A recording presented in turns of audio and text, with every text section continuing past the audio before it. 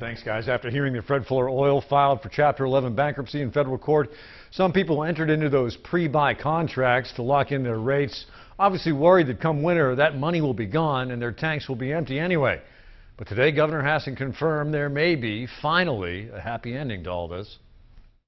With the temperatures dropping, the latest news regarding Fred Fuller Oil really couldn't come soon enough.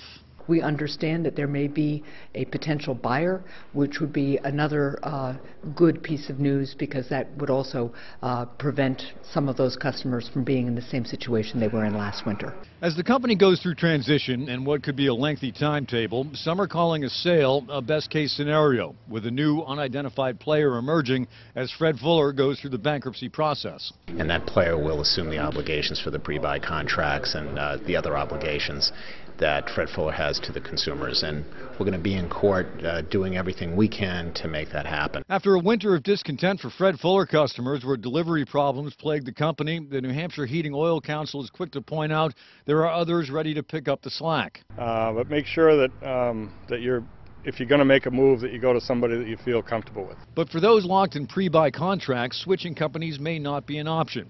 The good news is help may be on the way. And one warming thought is that this winter, the sticker shock might not be as bad. Prices are actually lower than they have been, and supply is in good shape. Well, good news. Also, on the first of the year, a new law will go into effect strengthening restrictions on those pre-buy contracts, which the Attorney General's office hopes will go a long way toward avoiding another company and its customers from being caught in a crunch like this one ever again. Reporting live, Josh McKelvin, WMUR News 9.